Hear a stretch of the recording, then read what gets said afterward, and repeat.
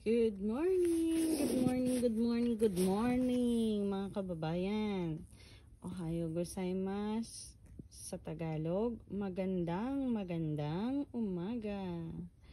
Okay, so bali ngayon by request Tagalog lang po muna tayo ngayon kasi nag-request po si One Stop Shop sa Osaka. Natalakayin natin yung mga sakit, iba't ibang klase ng sakit ng sitaw. Meron na po tayong vlog dati, kaya lang hindi na siya nagpa-pop up, no? So ngayon po, tatalakayin po natin kung paano ang paggamot sa mga karamdaman ng ating sitaw. So isa po sa mga sakit ng sitaw ay ito. Yan. Yan. Yung mga langgam. Tsaka yung wala kasi tayong wala kasi tayong sample ng sakit ng sitaw, no? Yung paano ko ba pa sa sakit bibigyan ng sakit ng ating sitaw? Langgam at saka yung ganito po. Ayan, pinatay ko kasi baka tumakbo. Yan. Yung mushi na yan, no? So pag may nakita po kayong ganyan, patayin nyo. Ayan. Namumunga na po yung ating sitaw. Na binili natin sa One Stop Shop Osaka. So pag yung sitaw nyo po, kapag yung sitaw nyo po, may mga itim-itim po dito sa katawan niya na nakadikit. Kala nyo dumi lang, pero ang totoo po ay mushi po yun. So, ang pinaka-the best nyo pong gamot dyan, dahil organic po tayo, tanggalin nyo po. I-scroll up or scroll down nyo lang po yung kamay ninyo at matatanggal po yan. Huwag po kayong mandiri kasi organic po tayo. Safe po yan. And then yung pangalawang sakit po ng sitaw ay ito. Ang dumi ng kuko ng magbubukid. Ayan, siya po.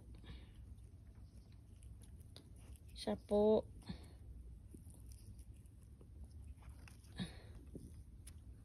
Siya po yung nagdudulot ng sakit sa sitaw. So pag may nakita po kayong ganyan, tanggalin nyo or else tuloy-tuloy na po yung paninilaw ng inyong sitaw. Yan. Pag nanilaw na po ang inyong sitaw, may kakritikalan na po yung kanyang karamdaman. Kaya i-cure nyo po. Hanapin nyo po kung nasaan po yung mushi para maging ganyan siya. So, ang isa po sa mga gamot, pag nanilaw na po siya, dumikdik po kayo ng itlog, eggshell. Katulad ng nabanggit natin last time. Eggshell po, dikdikin yung mabuti. Tapos po yung balat po ng saging, gupit-gupitin po ninyo. And then, ibaon nyo po sa may ilalim ng lupa. Para makikita nyo po yung result, magiging ganyan na po siya ulit. Okay po. So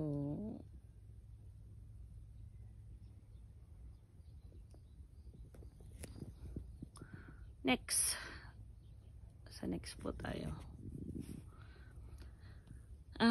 Next na sakit ng sitaw, hindi siya lumalaki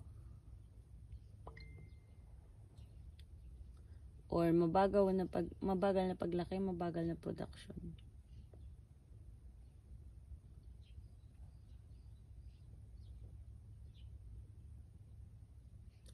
Or naglalagas yung dahon.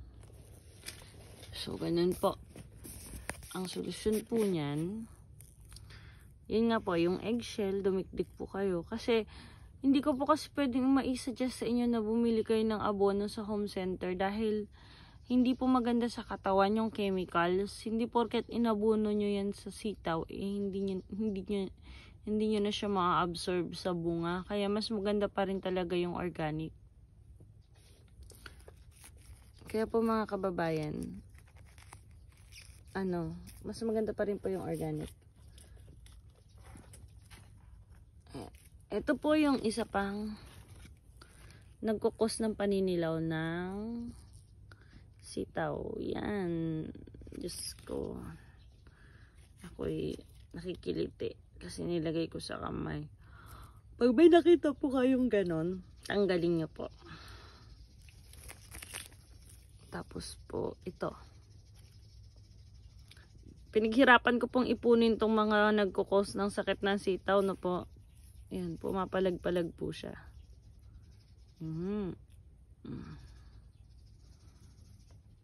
Para maipakita ko po sa inyo dito sa video. So, ang isa pa pong remedyo na po pwede po natin gawin ay yung kitchen, yung panghugas po ng plato na sabon. So, at saka olive oil. Kasi wala po tayong nemi oil eh. Olive oil na lang. So, yung olive oil at saka yung kitchen soap. Ayan po. Pag kunawin nyo po 1 spoon na sabon, 1 spoon na olive oil, tapos 1.5 liter na tubig. Doon nyo po siya tunawin. Tapos po, yan. Kung may mga pinaglagyan kayo ng mga pang-spray, yung pang-spray nyo sa buhok, yung pampabango nyo ng bahay, basta may spray po siya. Ilagay nyo po doon, and then i-spray nyo po sa inyong part na maraming langgam ng inyong sitaw. Like this.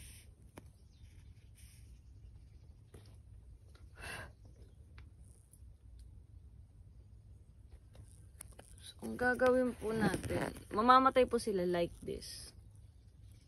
Ayan, naglalaglagan po sila. Mamamatay po silang kusa. Ito po, yan, sobrang init po yan. Pag naluto po ng ganyan yung sitaw ninyo, maging observative po tayo, no? Parang sa katawan natin, inoobserbahan natin yung katawan natin. Pag sumakit yung ulo natin o nahilo tayo, ihihiga natin, itutulog natin. Ganon din po mga halaman natin. Kung nakikita nyo po, meron po akong sukatan ng temperature dyan. Ayan, pag may ganyan po yung dahon, ibig sabihin sobrang init po. I-try nyo pong maglagay ng puno ng saging or na pwede niyang maging lilim kung nasa veranda po kayo. O ako naman, dahil nasa backyard siya, nilalagyan ko po siya ng supot. Kaya yan, pag sobrang luto na yung aking mga sitaw, tinatanggal ko yung supot, yung plastic.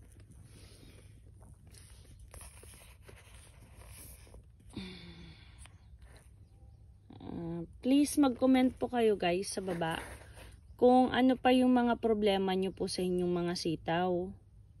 At pinapangako po sa inyo na gagamutin po natin. Mag-vlog po tayo ng mga gamot na makasolusyon sa pagkakasakit ng inyong mga sitaw. Tignan nyo po ha. Papakita ko sa inyo yung wala kasi akong spray. Kaya ang gagawin ko po para lang makita nyo yung effect. Siguro paano ba? Isaw-saw ko na lang siya. Wait lang.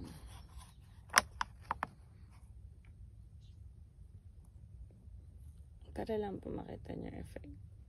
Bibili pa po. Maghahanap pa ako sa bahay ng sprayer. Po, nakita niyo po. Ay, pala na to.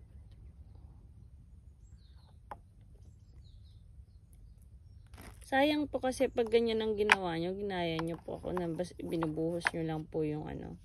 Sayang yung olive oil. Yan, nakita nyo po. Nahilo po yung mga langgam. Yan, may effect na po siya.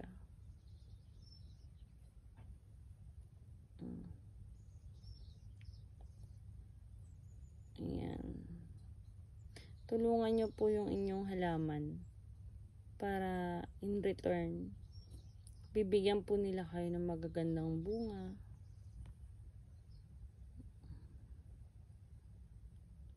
Ano pa ba pwedeng maging sakit ng ating sitaw?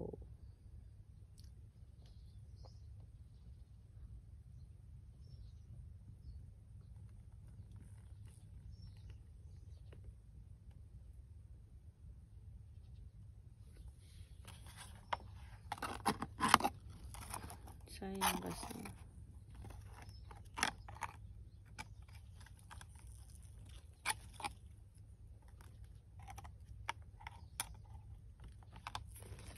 I-dip na lang natin siya.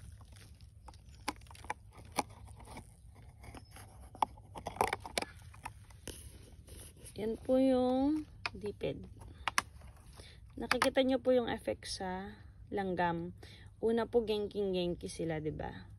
Tapos nung nalagyan na po sila nung pinaghalo nating sabon, tubig at olive oil, tuleleng na sila. Tuleleng. Yan po. Pero mas effective po ito. Gamit niyo po talaga ang spray. Pinaka the best po yan. Yung sprayer po yung gamitin ninyo. Tsaka mali po yung ginawa ko na pinaghalo ko po yung sitaw at tsaka ampalaya. Nagtipid ako ng trail. Mali po yun. Bakit? Kasi po, yung ano ng ampalaya ko, makapit siya dun sa sitaw. So, pag ganun po, masisira yung sitaw. Kaya next year, paghihiwalayin ko na po yung sitaw ko at saka yung ampalaya ko. Di baling magastos na ako sa hack shop ng ano yung ganito.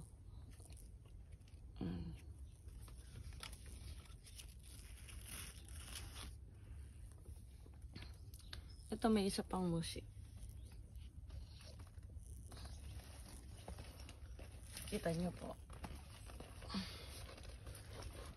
Kita nyo po ba yung musi? Kasi pag na-sense niya na nandito ako, nag-ano po yan, nag-automatic, nilalaglag niya yung sarili niya. Tingnan niyo po matalino tong musi na to eh. Tingnan niyo po. Ayan po. Ayan. Kita niyo po. Ayan. Pag may nakita po kayong ganyan, patayin niyo po. Isa-isa ko po kaya yan. Tingnan niyo po pag na-sense niya ako nandito, mag-aano po siya, ilalaglag niya po yung sarili niya. Ayan siya. Ayan, ilalaglag niya yung sarili niya.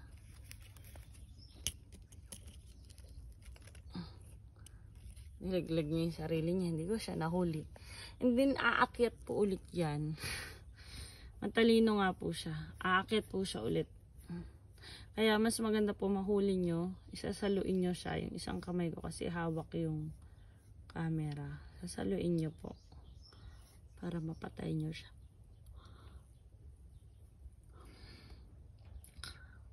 Imani honwa asa no goji desu. Alas 5 po ng umaga ngayon dito sa Japan. Kaya, inaantok po tayo. Yan.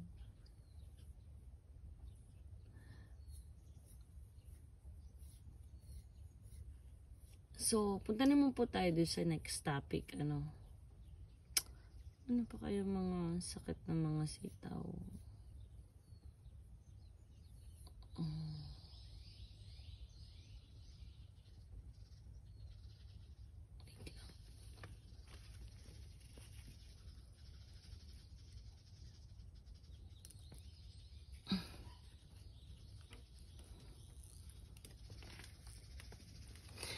Ang isa pang sakit ng mga sitaw ay dyan. Yan po.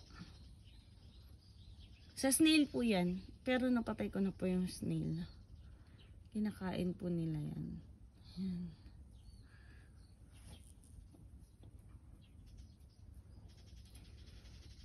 Ito pa. Ito pa po isa sa mga pinagkakaabalahan ko.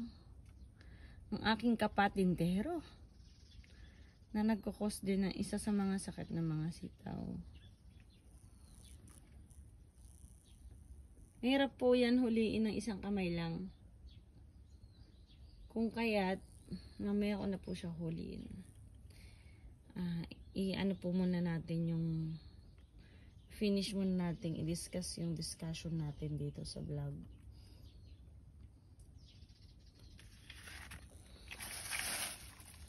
Yan. Tapos, kahapon lang kasi sinabi sa atin na hindi mahanap yung vlog ng mga iba't ibang klase ng sakit ng sitaw. Kung may hindi pa po tayo nadidiscuss, mag-comment lang po kayo below para po masolusyonan po natin.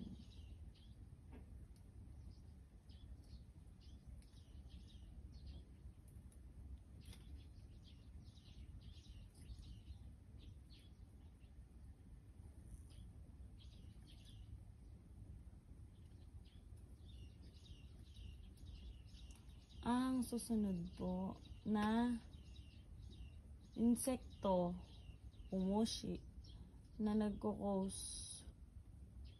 sa ating mga halaman ng hindi maganda ay yung sucker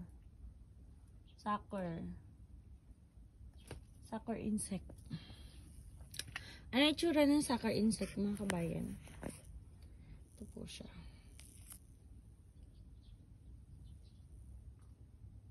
Yan! Kita nyo? Yan po siya. Sinisip-sip niya po yung